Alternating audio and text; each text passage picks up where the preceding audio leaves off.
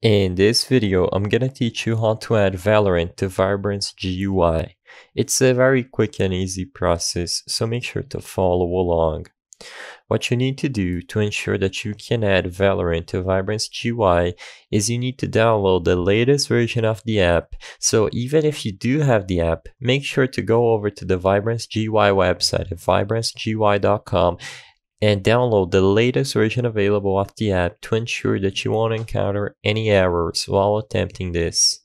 Likewise, make sure you have Microsoft Net Framework for updated. You can download it from the same page by scrolling down. After downloading VibranceGUI and updating the Microsoft Net Framework 4, when you first open up the app, it should automatically detect all of your currently open games, which should include Valorant. If you do not see Valorant, first, open up the game with VibranceGUI running on the background and then select Add. Once you click on Add, you should see Valorant in the list of processes currently running on your computer. You can then select Valorant from the list, click on Valorant to change individual settings, and once you reload Valorant, keep VibranceGUI running on the background and the effect should start working right away.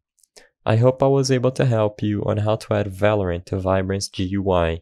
If this video helped you, please be sure to leave a like and subscribe for more quick and easy tips. Thank you for watching.